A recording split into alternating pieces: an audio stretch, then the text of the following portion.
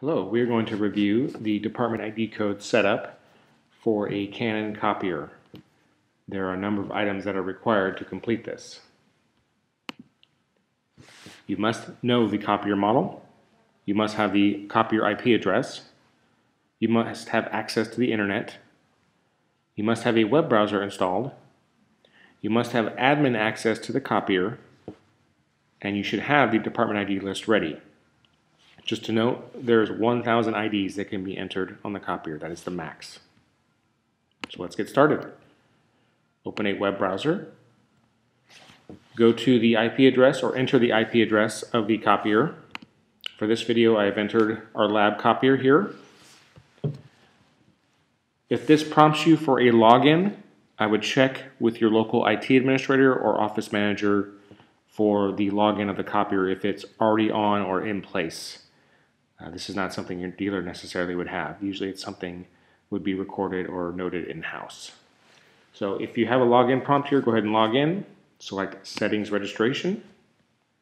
Scroll down. On the left is User Management. And as you can see here, Department ID Management. Select that. If you scroll down here, this is where you can register IDs. So select Register New. We can enter 1, 2, 3, 4. We can assign a PIN, 1, 2, 3, 4 as well, and 1, 2, 3, 4. Now for this area on the page limit, anything unchecked here is unlimited. So 0 and unchecked is unlimited. There's no requirements, there's no limitations for this user of 1, 2, 3, 4. However, if you want to set limits, you can set a page total. So check this and enter 100. So anything listed here, once it equals 100 total prints, this user can no longer use the copier. If you select total prints and you want to give them a total of 50 color, and right here 50 black and white, once these two equal that, then there's your 100 limit. Or you can turn that off, make this 0, and total color print and total black and white prints of 50 each. So there's a number of ways you can configure this. But for this video, we're going to leave these off. So the page limit is 0, which means basically unlimited.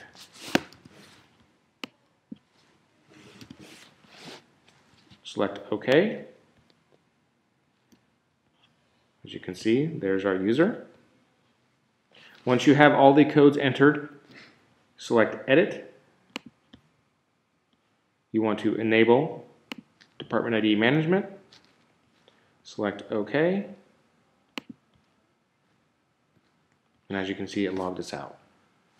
So now Department ID codes are on. So if we want to log in the copier for our test purposes, the ID and PIN that we just set up, select Login, and now we're back in on the copier. So department ID codes are useful for cost accounting, deals with the total quantity or functions on the copier. There's a number of things that ID codes are useful for. This concludes our video. Thank you.